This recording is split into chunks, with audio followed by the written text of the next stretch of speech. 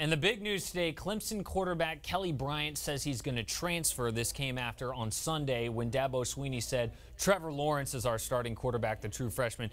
Kelly Bryant says he didn't think he got a fair shot. What's your reaction to all this? Well, look, at the end of the day, it doesn't matter whether he feels like he got a fair shot or not. Dabo Swinney made his decision, and Clemson's moving on. And it sounds like Kelly Bryant is as well, given that he's looking to try to transfer. And look, I get it. He waited his time. He waited behind Deshaun Watson, obviously took this team into national championship contention last year, going to the college football playoff. But Dabo Swinney has bigger plans for this team, and he thinks Trevor Lawrence is the better quarterback for it. And I think it's hard to deny that based on he's better in operating the system at Clemson than Kelly Bryant. Trevor Lawrence, more of your prototypical drop-back passer, athletic enough, but not quite to the skill set of Kelly Bryant.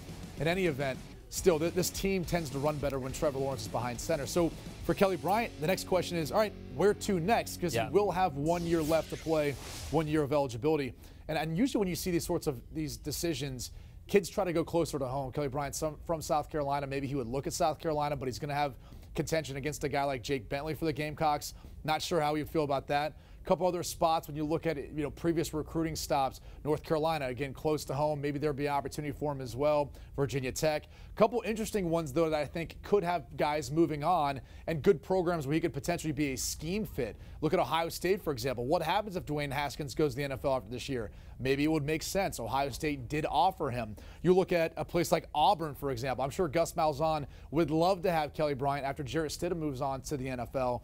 And then finally, Florida. Florida's kind of an interesting option. They offered him as well. I don't know that there's going to be some competition at quarterback, but working with Dan Mullen, having a place like that at Florida where you don't necessarily have a solidified starter that's really blown you away, maybe that would be a potential option for him. And the bottom line for him is probably just to get to the NFL, correct? Because you've said all these guys think they're NFL caliber. Yeah, I think it's also about just getting experience. When you wait a long time to finally get your turn, and when you only have really one season, then you have your second season cut short, it's about getting experience, getting the game reps, and getting yourself confidence just to have a shot. I mean, that's what this is about. He's already going to have his degree, so this decision is not going to be based on where he's going to further his education. It's going to be purely based on football and what place gives him the best shot. 16-2 as a starter, made the playoff. That speaks to the level of excellence they hold themselves to there at Clemson. Brady Quinn, thanks for your time, man.